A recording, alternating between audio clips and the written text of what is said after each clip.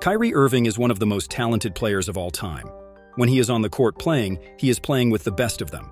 However, his off-court antics have always followed him everywhere he goes, and it has had an impact on his reputation around the league. Let's hear what some of the NBA's legends have had to say about Irving, whether it is a word of advice, a compliment, or a straight-up rant. Bill Walton is one of the NBA's first legendary big men. The Big Red Head is a big-time fan of Kyrie, but once Irving got traded to the Mavericks, he wasn't so sure whether Kyrie and Luka would work out together, as the two demand such high usage.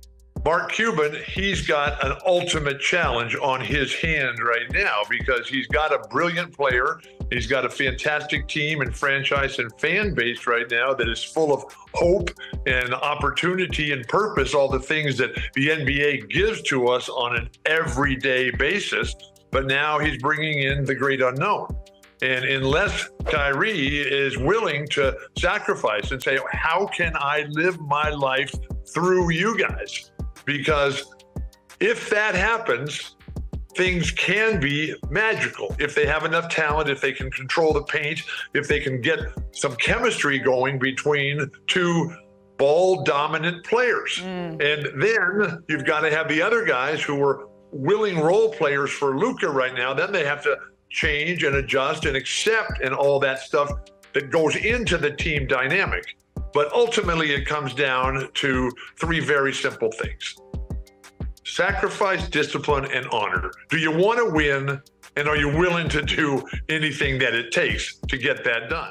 Isaiah Thomas is one of the greatest guards the league has ever seen. Known for his playmaking capabilities, Thomas' abilities to drive the defense crazy were unmatched, especially during a slower and way tougher era in the NBA. When asked about whose game reminded him of himself, Isaiah Thomas had two guys in mind. I'll put it to you this way. I like watching Kyrie Irving play. That's who I was, because he got a rock like you. Yeah, I like watching Steph Curry play. Now, I don't know if I played as good as them, but I like watching two guys play.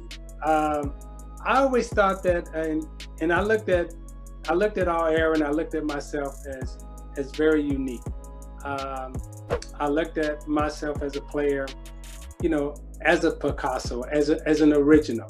Right. And so I'll go back to those five players that we named earlier: Kareem, Magic, Bird, Dr. J, Michael Jordan. Okay. None of them played like each other. Everybody was kind of an original. Right. And when I came into the NBA, I looked at myself as an original. So when I look at the NBA right now, I do see some guys carving out their originality in their own space. Right. I think Steph Curry has done it. I think Kyrie has done it. Other guards, they're still trying to get there. And I'm not talking about now. Somebody say, "Oh, you don't like Harden?" No, that ain't what I'm saying. I'm saying when you look at,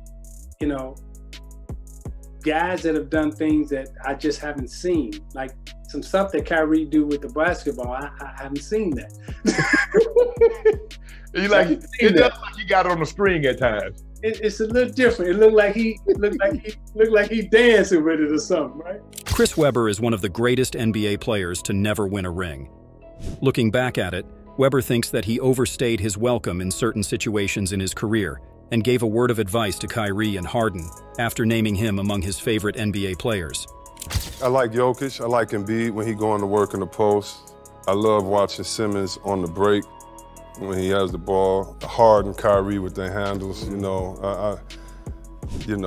It's so funny at the beginning of the season. So, I did a movie with Kyrie, but I don't know him. I don't know if I ever talked to him on the phone. You know what I mean? I got respect for these guys, but I don't know them like that. So at the beginning of the season, I'm with him and Harden. I'm saying Harden should get out of Houston. It's messed up he has a black coach, but Steven Silas gonna be all right. Yeah. And did they hire the black coach just so I can give you the guilt of the black player? Right. Like we don't, you know what I'm saying? I'm like, Harden, get out of there, dog. Because at the end, we gonna say you was a loser because you stayed with this team. I know a little about that. Right. So I'm like, Harden is the call. Man, we don't know what he taught. Basketball players shouldn't do this. Then Kyrie, I'm like, he's incredible. I know he against the media and we on the media side now, whatever, but I get it, and I think if the media looked at different personalities like wrestling, You know what I mean? Like the Iron Sheik, you know, he over there. Nikolai Volkov, he from Russia. Like Kyrie, he got a walking stick and he don't talk. Use that. You know what I mean? Like don't make him like everybody else. You know what I'm saying? And so I remember the beginning of the season saying, man, they're gonna be cold. They're gonna have. And I remember just seeing the hate from the media toward. And I was like, oh yeah, snap out of it. Remember that, you know, everybody got their ulterior motives with it. And it's funny, I said all that to say, it's funny that everybody loved, you know, Kyrie should be MVP or Harden, him going there, getting assists. Like, that don't surprise me. No one blamed D'Antoni for the way Harden played. Right, nobody did. Nobody D'Antoni wanted him to play that way. He would tell us, like, blame it on me. And so for, you know, players today, I love the young ones and I also love the older ones that had to go find their way and still reinventing themselves. And to me, Harden and Kyrie, those are my two of my favorites to watch. Booker, a lot of boys out there. Jackson followed up Weber's comments and shared his short take about Irving and his situation. I talk to Kyrie all the time. So, you know, we all been misunderstood. And that's just it. But when it comes to playing basketball, you can't tell him that. Over the years, Kenyon Martin has released a couple of statements about Kyrie Irving, but always kept it 100 when it comes to giving answers to the questions he was asked. Since we are going to cover a bit more of the criticism towards Kyrie later in the video, let's focus on Martin praising words for Kyrie. Is Luka the best player on his team?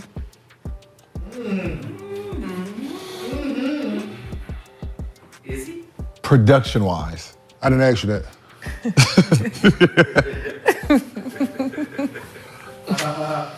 Enough said, but in the MVP vote, he's the fourth best player in the NBA compared to the list from the other day. He in the MVP conversation, and in my opinion, I don't think he's the best player on his basketball team. But that's for never mind. Move on. Just sip my tea. This is. Okay, so who's the best player on the Mavs if Luka's not? Hey, I know one. Put it like this. You know, when people be talking about one-on-one, I know if you ask Dinwiddie who's the best one-on-one player there, I guarantee it won't be who they think it is. It won't be Luka. You know what I'm saying? Guarantee you line them up, let them play ones. Oh, he couldn't beat Dinwiddie said, oh, he got mopped every time. Yeah, every time, dog. And you line him up against Kyrie, it'll be listen, he might don't touch the ball. If you give Kyrie the ball first, Luka won't touch the ball. 11-0? Hey. Luka can't guard this goddamn camera stand. Hey, no, but that's the when they say, where y'all ring Dinwiddie? Yeah. All right. Yeah, you know what I'm saying? He couldn't be him. That's all I'm saying. That's that value. Is Luka good? Absolutely. Good for his team. Is different. Yeah, and that's the thing with real basketball people. Like, if your numbers don't equate to something, they just numbers. And I look at you, who you are and what you're doing, and I look at Kyrie like, yeah, give me 11. Yep. Give me number 11. Scottie Pippen is going to be the first one to criticize Kyrie. While Kyrie was a part of the Boston Celtics in a game against the Bucks, he left the court with 10 seconds remaining on the game clock. While there was no chance of the Celtics making a comeback, this move was heavily criticized by the basketball world. Scottie Pippen was a part of those who were against this move by Kyrie, who was the Celtics leader at the time. Yes. Why? I've experienced that before when you kick a team's butt and they turn and walk into the locker room. You know, stay out there with your teammates, take the beating, let the buzzer finish and walk away like a man, and then you don't have to deal with those questions from the media as well. Although Jackson tried to defend Kyrie, saying that he had done the same thing when he thought the game was over, Scottie did not pull back whatsoever. You're not the star player on the team, so they're not going to magnify you walking off the court. Right. Kyrie Irving is. If there is an NBA player from the 70s that is a huge Kyrie Irving fan, that would be Julius Erving. Dr. J has admired Kyrie's game from his very first days in the NBA. He always believed in Kyrie's talents and saw his ultimate potential. Well, when I watch him play, I see he's a guy who has no limitations. He's supremely confident, and he is skilled beyond belief. When he has those one-on-one situations and he gets low and he's handling the ball, I mean, there's nobody on the planet who can stay in front of him. So he's gonna get open. whether he can consummate the play, put the ball in the hole or not. Sometimes it goes, sometimes it doesn't. But fortunately for him and for Cleveland, most of the times it does.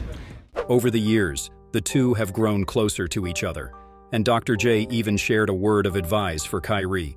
A little bit of time that I spent around him, which was in the last 2 years, seemed to be very, very modest. I think he's success-driven, not ego-driven, and that's very important because you got to have ego to play the game. But if you're just driven by your ego can be deflated, in one fell swoop. And he's endured through a lot of injuries and hard times, where he's been limited with minutes and limited with games played, considering the short length of his career. But I think he's eager and prepared to try to make up for all that and wants to do that. So he's got a little bit of a chip on his shoulder and does feel as though he has something to prove. Obviously, he's the heir apparent to LeBron with the Cavaliers. And I think the stage is set for him to just finish out what he needs to do to go to the Hall of Fame. Gilbert Arenas was one of the coldest players in the 2000s, whose career was unfortunately cut short due to injuries and the infamous locker room incident. While Arenas has been out of the league for more than 10 years now, he has still remained around the game of basketball with his podcast, No Chill with Gilbert Arenas. In one of the episodes, Agent Zero explained why Kyrie is so good and reminded people of his basketball talents. Kyrie's last 3 games, right? As fans, you should really understand basketball now and look at it from a different standpoint. When players say these guys are good and then you say cap because you're looking at stats, look how much he sacrificed for Luka. Luka's gone, look who he really is, right? And I don't think, like as players, this is what we know, right? So when we say this person's this person's this, it's because we are there real time. So we know how dangerous somebody is, and we know when someone's delegating responsibility, right, to fit in. So when someone says, oh, this guy is the best, because we know who he is, but he can't be that if Luka's already there. This is his team, so he has to play Robin when he's really a Batman too. When Kyrie Irving made his anti-Semitic comments, he found himself attacked by a lot of harsh comments. One of those comments was made by NBA legendary big man, Shaquille O'Neal, who seems to have given up on Kyrie and his off-court dramas. I was probably one of the first guys on Twitter, and when I realized the power it had, I knew I had to be very responsible. Followers, platforms, whatever you call that, I knew I had to be responsible. I try to make people happy, I try to make people smile. My formula has always been the same: 60% to make you laugh, 30% to inspire you, and 10% whatever I am saying. You have to be aware of what you are doing. And you have to be aware that sometimes when you put stuff out, not everybody is going to like it. Some people are conscious, some people are not. I can tell that he is not conscious. He does not really care what is going on. But I know that the game that we used to love and promote, it brings people together. And it hurts me sometimes when we sit out here and have to talk about stuff that divides us. We have got to answer for what this idiot has done. I stand for equality for all people, no matter the religion or where you come from. I don't really want to sit down and answer questions about what he has done. So, I can't speak for him, and what he thinks is obviously something that he needs to answer, but he doesn't really care. Tracy McGrady is still one of the best one-on-one players that the NBA has ever seen.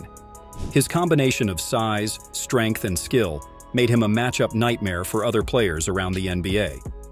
During his prime, T-Mac was even compared to NBA greats like Kobe Bryant, and there were legit discussions who was a better offensive player between the two. Now, an NBA analyst for ESPN, Tracy McGrady, shared his opinion on who he thinks is the best one-on-one player in the NBA.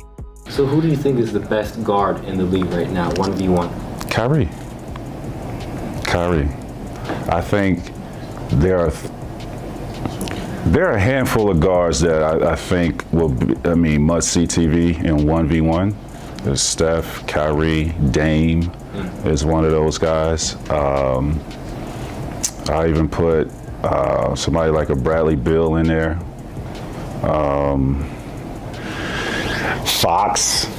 De'Aaron Fox.